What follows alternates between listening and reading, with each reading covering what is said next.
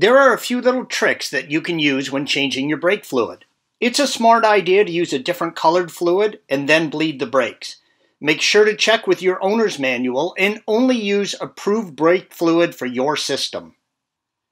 Use of an improper or non-approved brake fluid can result in your brake system not functioning properly.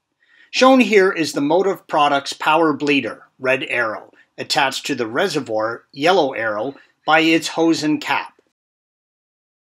Pour the approved brake fluid into the bleeder and attach the cap. Slowly pressurize the system using the hand pump on the power bleeder until you have around 15 to 20 psi. Make sure everything is sealed up tight and that there are not any leaks in the system. Make sure to use the proper tool for the job, and that tool is a flared nut wrench, yellow arrow. The flared nut wrench will grab 6 sides of the bleed nipple and prevent it from stripping. The nipples are small and made from a softer metal and can round off easily if you do not use a flared nut wrench. Remove the protective cap from the nipple, red arrow, and attach a clear drain tube or hose to the end of it. Open the bleed nipple by loosening it at the caliper about a quarter of a turn, yellow arrow. Let the brake fluid run out of the caliper until no more bubbles appear. You should use a clear tube, red arrow, so you can see the air bubbles escaping and when they stop. If you are working by yourself, besides the catch bottle, I always like to have a large drip pan or rubber container underneath my work area.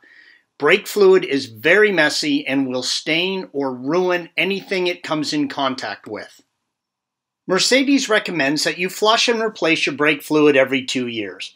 Deposits and debris can build up in the lines over time and decrease the efficiency of your brakes. Regular bleeding of your system can also help you spot brake problems that you wouldn't necessarily notice simply by driving the car. Also, never reuse your brake fluid. Always use fresh, new fluid.